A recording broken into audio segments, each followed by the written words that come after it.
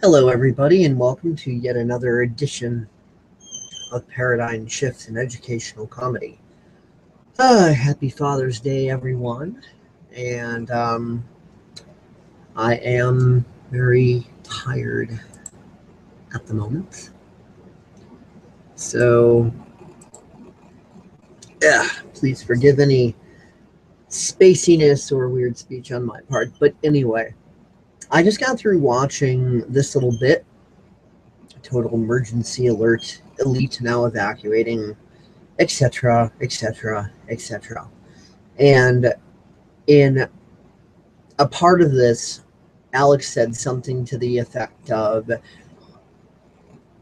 if there is some sort of positive way of looking at this that maybe he missed, that he would like to know what that is.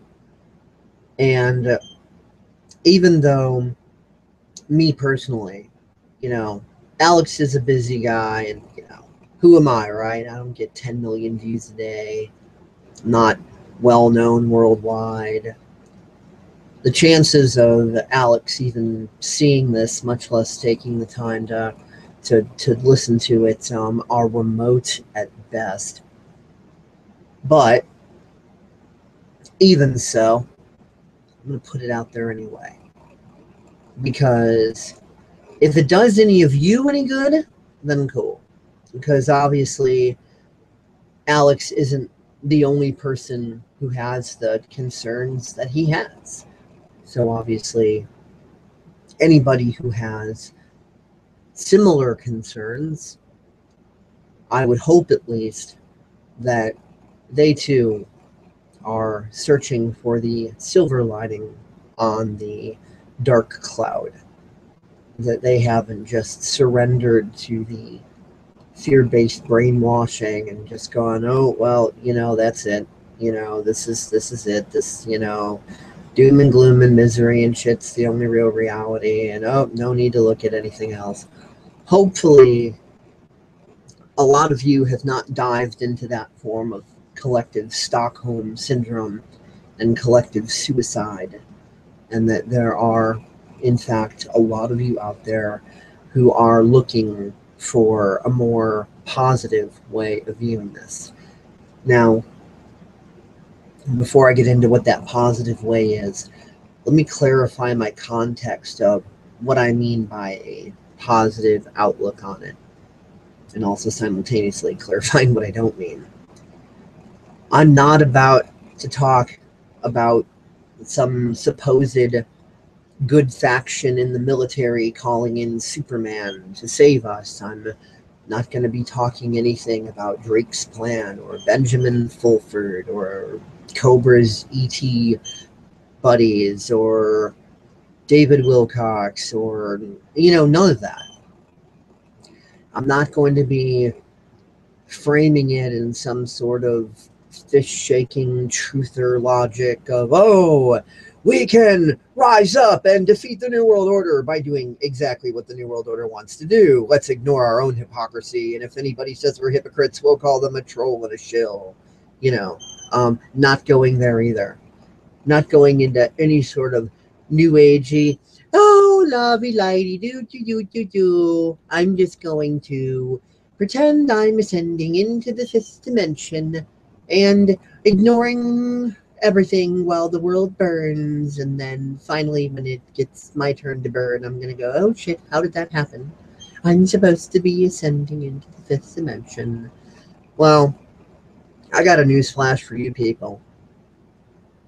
You're already ascended. Everything's energy. Everything is existing at one singular point in space-time. This is quantum physics. This is superposition. This is Heisenberg. You're about 100 years too freaking late on that. This is old news. This is older than old news. This news is older than the Model T. So basically, with these paradigm blindfolds that everybody has on, they are in the very room, the ascension. They are in the room. They're already in the room that they're looking for. They're desperately looking for it. They've just got all these blindfolds on. So they're slapping into the walls and tripping over the furniture and bumping into spikes and you know, hurting themselves and feeling victimized and going, oh, woe is me. I wish I could find this room that's on another planet, in another galaxy, in another universe, on some other realm of reality, when really the very room that you've been searching for all along, you're already in it. It's just when somebody says, you know, if you take off all the blindfolds, you'll see the room, they respond with, you're being negative. Shut up. I'm going to shun you, you dark person. So I'm just like, all right, well, whatever. So yeah, my positive perspective is not based on trying to appease people. It's not trying to stick what I'm saying in some box. It's not trying to conform to appease Alex or to appease the truth movement or to appease the New Agers or to appease the Republicrats or to appease the Democrats or appease the Libservatives or appease the Caniverals or appease anybody. Because right now, as the fear and panic is kind of kicking up a little bit, everyone is in appeasement mode, it seems. Oh, I want to be appeased, or I want to appease others.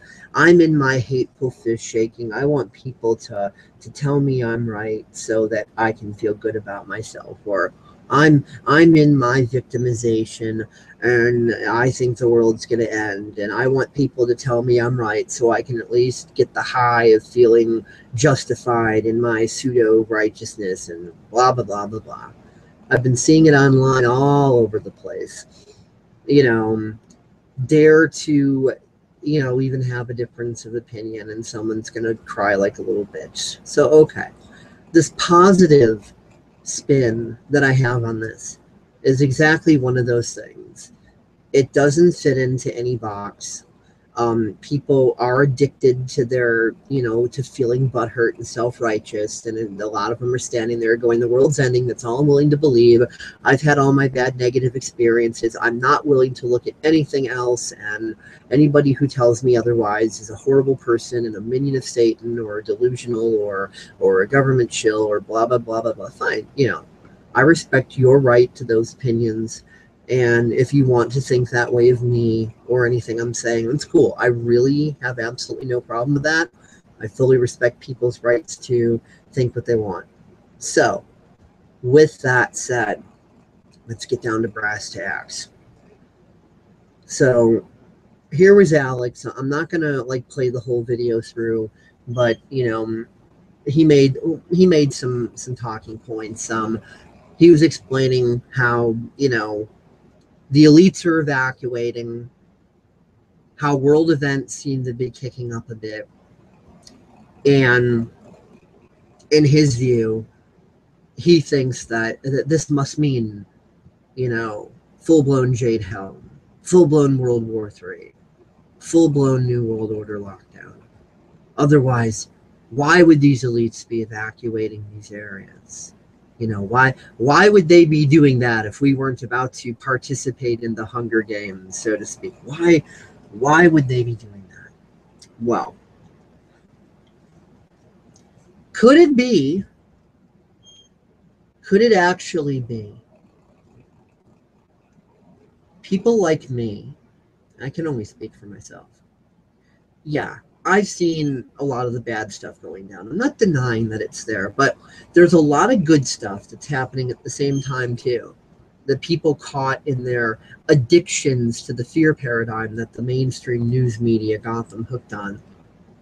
They don't want to look at that stuff. They go, oh no, that's delusional. That's airy-fairy. The only real reality is misery and suffering, and we're all fucked. And if anybody says anything else other than that, it's airy-fairy delusion. Well, guess what? I have seen a major awakening process unfold. I've seen people start to awaken that I would have never thought in 1,000 years they could have possibly awakened. I would have thought that I would win the lottery every day for 1 year before them awakening would ever be possible. I have seen some amazing, super positive shit super positive, just as much, if not, dare I say, more than the negative shit. There's all this positive, good, excellent, awesome, wonderful awakening happening everywhere right now. And I don't mean the lovey, lighty, airy, fairy pretending to ascend, but really you're just smug and full of shit and shunning the world in your own apathetic complacency. No, I'm not talking about that kind of awakening. I'm talking about I can walk down the street and synchronistically bump into people who not only understand some of the world events now when they didn't understand 4 months ago, but they can talk about it calmly. They're not like, oh my God, the sky is falling. Ah! They're calm about it. They're acting almost as if it's common sense, as if it's something they've always known, as if it's as if it's like, oh yeah, well, the sky's blue, the grass is green, so what else is new? And I know even a year before, those people wouldn't have been acting like that to that information. If they had woken up a year before, they'd have been like Chicken Little. Oh my God, woe is me, the sky's falling, what is going on? I don't understand. So all this crazy bullshit that has been a problem in the world for centuries, if not eons, all this corruption, this pathological meme that has infected both us and the would-be globalists, this pathological meme that has been inherited and passed down from generation to generation through various governmental systems, indoctrination systems that we laughably call education, so on and so forth. All of this is starting to break down, break apart, because the world is getting better. You could not have such an amazing rise in awareness if the world was not getting better. Imagine this just for a moment. Imagine going back in time to like the Middle Ages, right? Let's say you could bring a bus back with you. School bus, public transportation, whatever. Now, of course, people back then, they got no frame of reference for what that is or does. So let's say you have it parked there and you take one of the locals and you bring them onto the bus, and one of the locals, he's going to look at that bus and he's just going to think it's a funky looking building, right? I mean, there's no such a thing as big, huge horseless carriages back in those days, right? So he's going to see it and go, okay, weird looking building. All right, well, whatever. I guess I'll be curious and go into this weird, funky looking building and, see what this is all about. So then you sit him down and you start the bus driving. There's 2 possible ways that this medieval person can perceive their experience. Either they can assume that they are in a stationary building that is incapable of moving, and that the land around them has now become demonically possessed by Satan, and the land is uprooting and jumping around them. And this person could go into complete total fear and terror, thinking that it's the end of the world. Oh my God, the land is uprooting. It must be demons. Satan's here. Oh my God, we're fucked. Or he can see it for what it is. The land is as it always has been. It is the bus that is moving. That they are not actually in a stationary building. They are in something capable of movement. And they can sit there thinking, I don't understand how this thing is moving forward. I don't see any horses. I don't see anything that could possibly move it forward, yet it is. So I'm just going to acknowledge the fact that this thing that I'm sitting in, that I thought was a stationary building, is capable of movement, and that it is moving. So that's kind of where we're at right now. People's awareness, the awareness of humanity, is continuing to raise. People are seeing through the lies and the BS. And it's offensive and it's scary. And people want to be like Luke Skywalker and go, no, that's not true. That's impossible. Such your feelings, Luke. You know it must be true. No. So we see a lot of that going on right now. And that's like the first initial stage that everybody goes through. I mean, let's be for real. The only way to have a full positive awakening is to deal with your demons and face your shit. That means all the deceptions inside of yourself that you've been programmed to tell these lies and to yourself and feel the reinforcement of that self-justification, that arrogant self-righteousness going, yeah, it's true. Fuck anybody who says otherwise. I'll fuck them up if they say otherwise. God bless America. I'm for freedom. But if you disagree with me, you need to die. Rah! You know, so all this crazy insanity that, you know, is indoctrinated into us through the school systems and through every aspect of society. So, of course, we're going to rage exactly how we've been programmed to react to things. Just total panic and anger and terror and self-justification and smug arrogance and so on.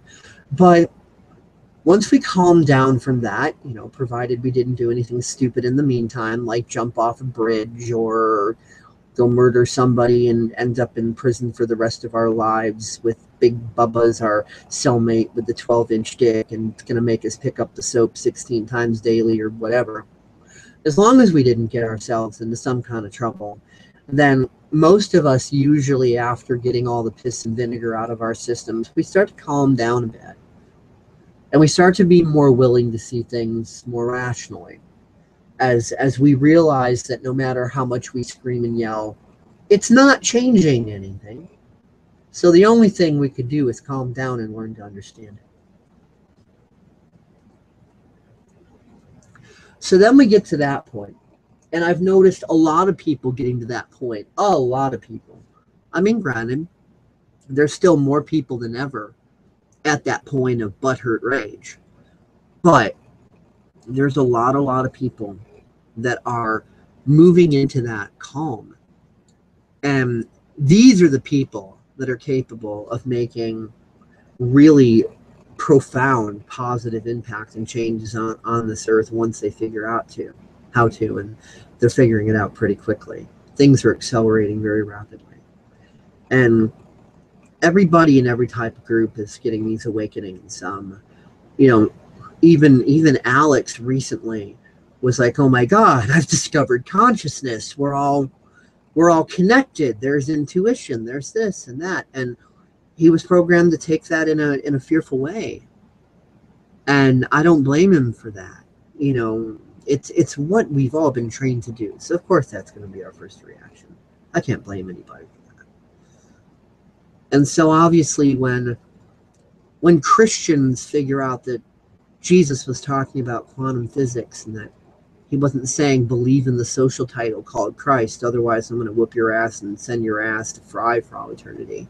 He was talking about all the works that I've done also shall you do, and greater still, that we're doing that every second of every day, quantum physics, and that we've created, through that physics, we've created this hell on earth. We have collectively co-created hell on earth.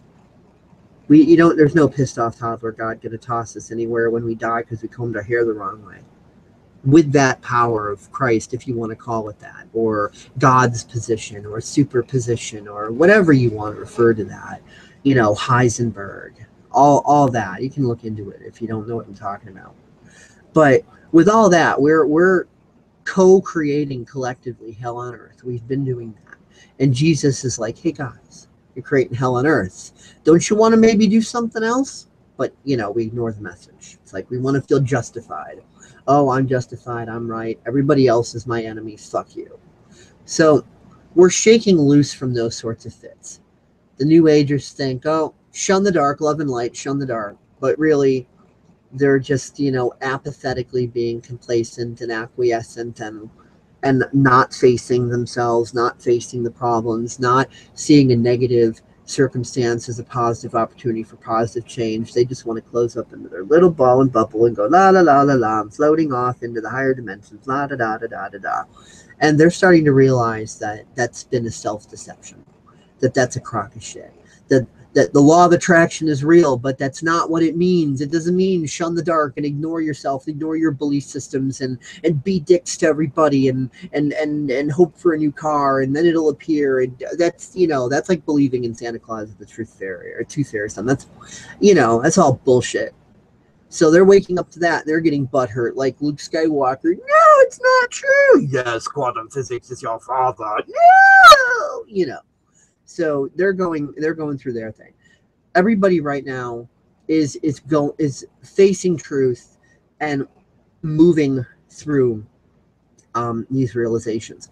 And the elites, if you want to call them that, the globalists, the cabal, the Illuminati, the banksters, the capitalist scumfucks, whatever you want to call them, whatever name works for you, whatever does it for you. They're in their awakening too, because they forgot that if you're a warden, you're still inside the prison. So they've been indoctrinated into this psychopathic belief system that if they don't babysit everybody and control the world, if they don't control all of their external stuff, that you know, the world is over, doom and gloom. It's the end. Hostile, bye-bye, because the human race will just implode. That's their belief system. You know, it's crazy. You know, it doesn't make any sense, but they genuinely believe it.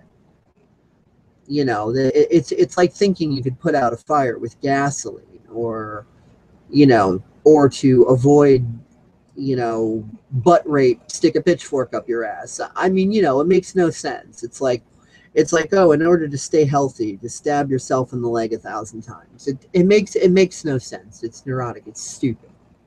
But that's where the divine right to rule bullshit comes in. Then on the other side of the coin, you got the masses that are addicted to their side of the coin. Oh, we need babysitters. We can't do anything on our own. We're dumb. We're stupid. We're incapable. We're born into original sin. We're wretches, and we're yuck, and, you know, collective Stockholm syndrome, like a motherfucker. It's, you know, that's all the stuff the Pharisees were preaching about. And Jesus is like, hey guys, scribes and the Pharisees, now known as politics and organized religion. Jesus is like, yeah, scribes and Pharisees, they're all full of shit. Don't listen to them. Don't listen to them. But we still listen to them, you know, because we don't know any better. I mean, I can't fault people anymore, really. I used to get like so mad, like, how dare those people act like that? Don't they know that they're being scumbags? Don't they know that they're being hypocrites? Don't they know that they're doing what the globalists want them to do? Answer, no, they don't know. They, honest to God, they don't know. But we're waking up, and the globalists are waking up. And the globalists are used to doing things in a certain way. They're used to the idea of, okay, the methods that we use to control the people, this is what has always worked, this is what will work, and this is what forever shall work. They're arrogant. They're like, I am God. What I say is always right, and that is the only truth. You know, so there's you know, the global stage has changed so much and so rapidly that even they don't have countermeasures. But they're still in this hubris, this arrogance of what has always worked will always work. I am God. I am George W. God Bush, and my demonic son, Obama. Everyone is a racist who doesn't agree with them. Barack scumfuck. He is there with me, and forever we shall reign, using the same stuff as always. And they've got like this high arrogance thing going. So, excuse me. So they're expecting all the old methods to work, and they don't. You know, they try to pull their crap and it falls apart, and they're like, why did that not work? That should have worked. I am God. I am the all-knowing. I am royal bloodline. Everything I have done has always worked. And always shall work forevermore. So why did it not work? I am angry and butthurt now. Wah! I am Obama. I'm going to cry like a little bitch, because without my teleprompter, I'm just saying, and looking left and right to act as if I have just said something profound. So yeah, Right now, big, huge, chaotic, mental, psychological, and perceptual mess for everybody. For you, for me, for the would-be globalist elites, for everybody. You know, hot and cold's coming together, steam is being created. And what all this does, it prevents things like World War III. It prevents things like total collapses. And let's put this into perspective, okay? These globalists, whatever you want to call them, they have so much freaking technology. They could endgame everything right now if they wanted to. I mean, you know, if you don't think that they don't have enough tech to destroy the entire planet within the next 30 seconds, if they really wanted to, then, you know, you've been living in a fluoride, you know, GMO infested freaking cave somewhere popping Prozac or whatever. Because come on, they've got more than enough technology to end it all, bam, like that, if they really wanted to. So why the dog and pony show? Doesn't anybody ever bother to really ask that bigger, deeper question? Why the dog and pony show?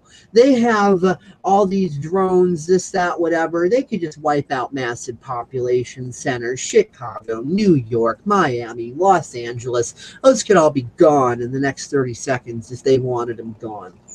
You know, if they feel that we are the big enemy that is standing in their way, let's face it, they could do away with us in 30 seconds. They have the technology, but instead of doing that, they put on this dog and pony show as if our opinion is important somehow, as if they need us for some reason, and they need to trick us into approving of them.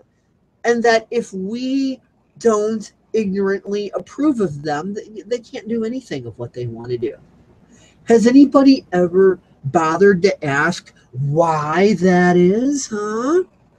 Why do they need us to look at all this and go, oh yeah, that's going on? Has anybody ever bothered to ask that question?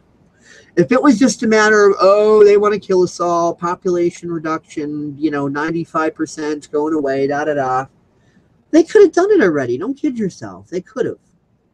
It would take them like all of 30 seconds. You don't think they got the weaponry? Ha! All of 30 seconds. And also think about it this way. Whatever underground bases they might have or whatever, a really, really pretty tomb is still a tomb. It's still a grave. It's still where you stash a rotting corpse. And if they were to ruin the surface of the earth, they need the same things we do. You know, they can't live on radiation and vacuum. I mean, you know what I'm saying? And if they were to stay underground, that would only be able to maintain for a limited amount of time until it all died out. So, I mean, okay, you know, I really don't think that their idea of a victory is spending the rest of their days in a really comfortable grave. I really don't think that that's what they got in mind. And if you ask the question, why do they need us? Again, look into quantum physics. Look at how everything is connected.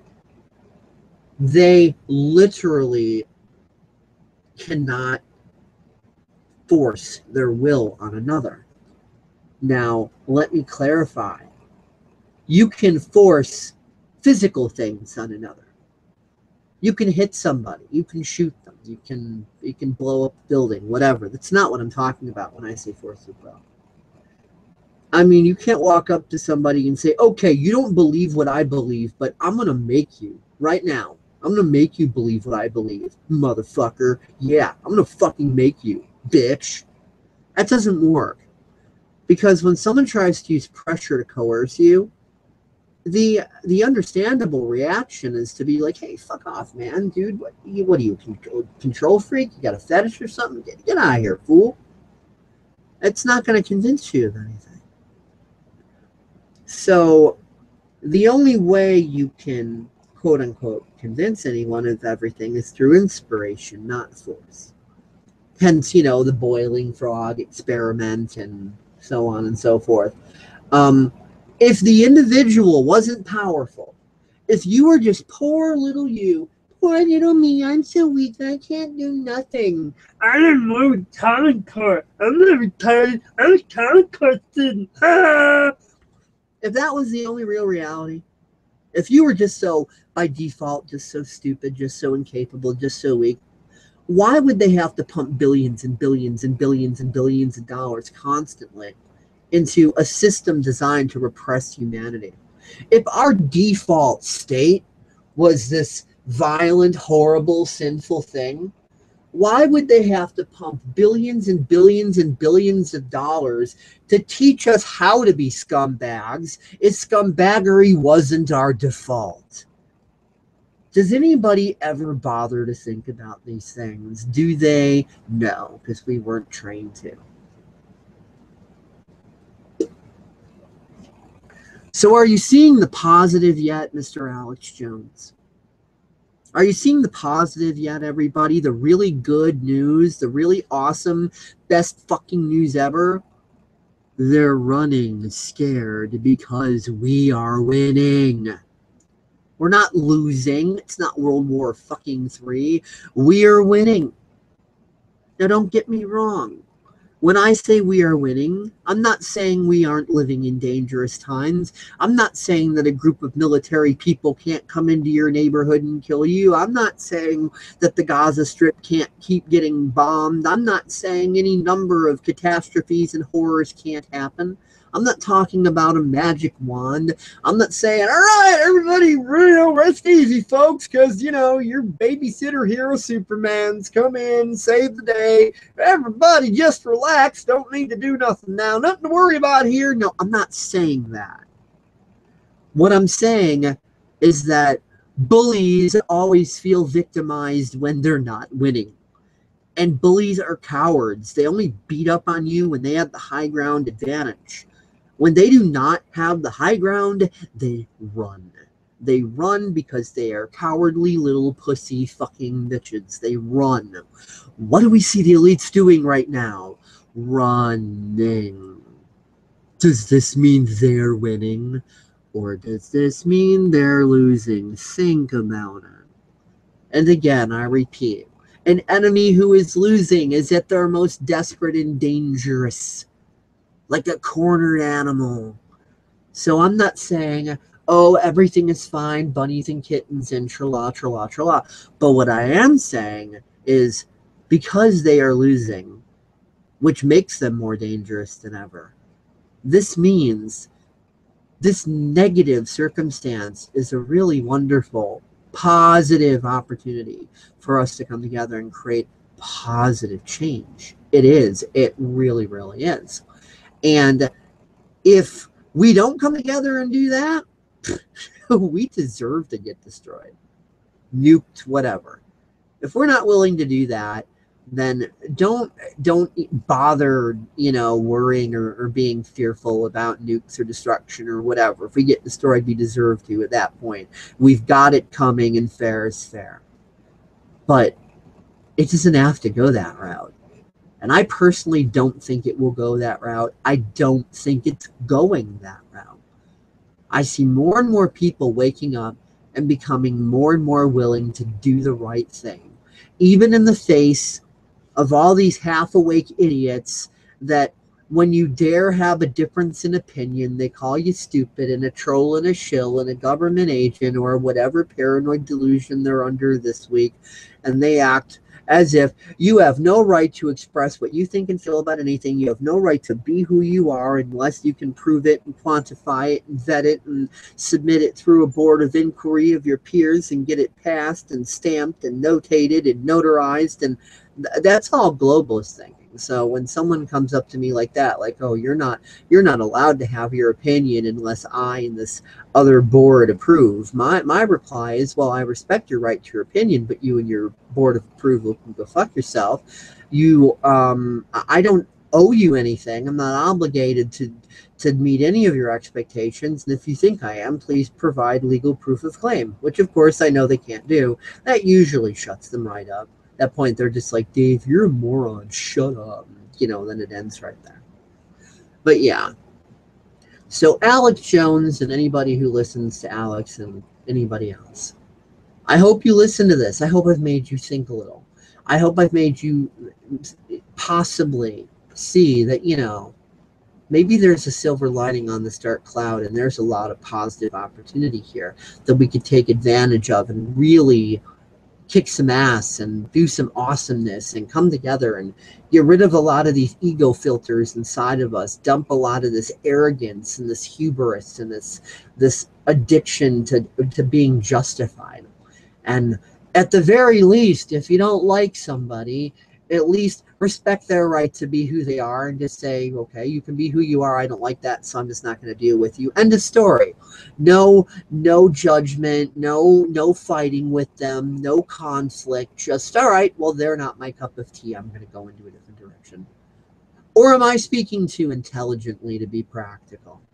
Am I, you know, is what I'm saying too easy in a world that believes difficulty is the only real reality? And that anything being easy is a delusional, airy, fairy, you know, new agey pipe dream or whatever?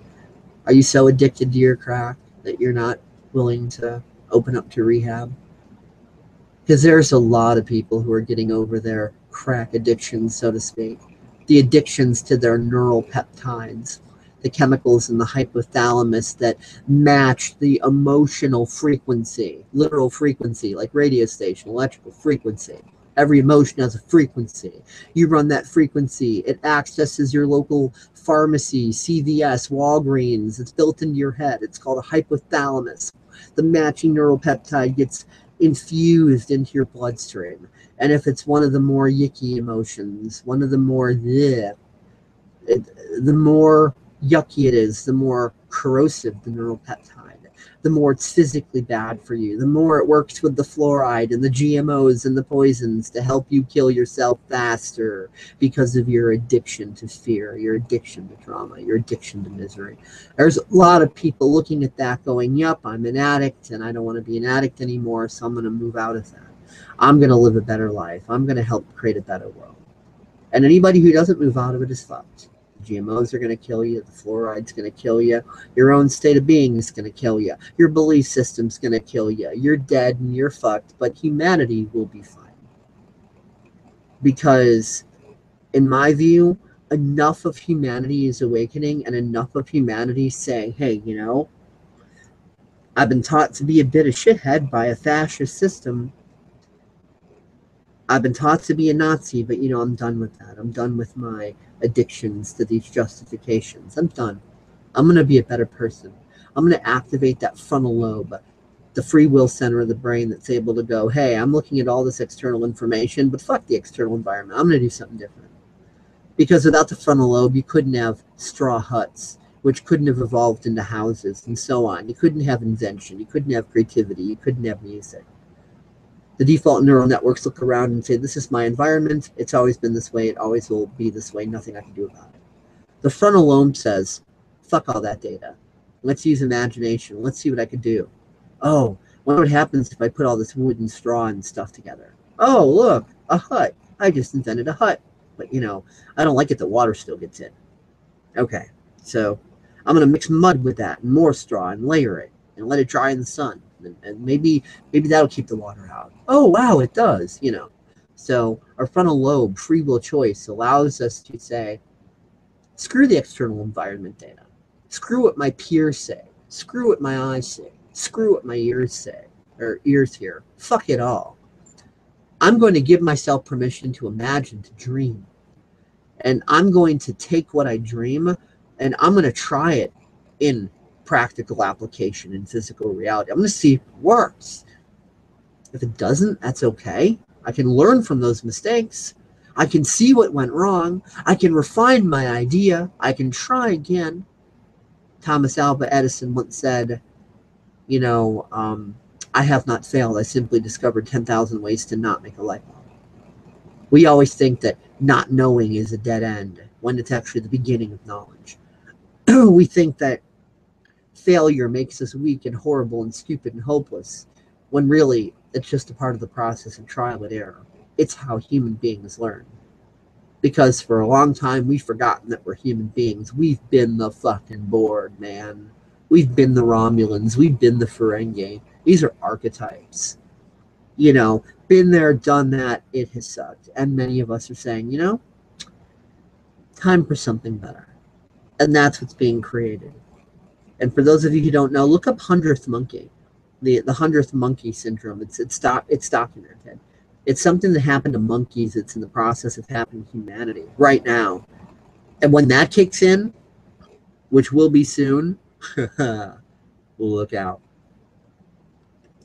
So yeah, I digress. I don't think Alex is ever going to see this. I could be wrong. I'm open to being wrong. I welcome being wrong. That's fine. I got no problem with that. But in my humble opinion, I doubt Alex is ever going to see that. Or if he does, because even to Alex's own admission, he's got a lot of ego still. He might look at that and be, you know, this Dave Kelso, you don't know what he's talking about.